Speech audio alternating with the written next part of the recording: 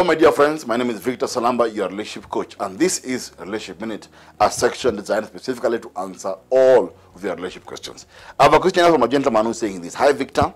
I have been living with this girl for the past 3 years. We got intimate, she got pregnant, and I was forced to stay with her. After 3 years, I've been looking and wondering why I'm with her because I realized I no longer have feelings for her. What should I do? I think, my friend, one thing you should do is this.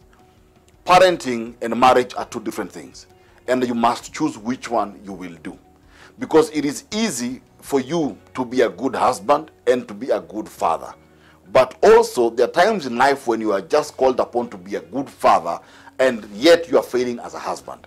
For you to do the right thing here, I'd advise, tell her the truth, continue supporting her, continue supporting this child, but it's better off being left alone than you dragging her along for a long time, yet you don't have feelings for her.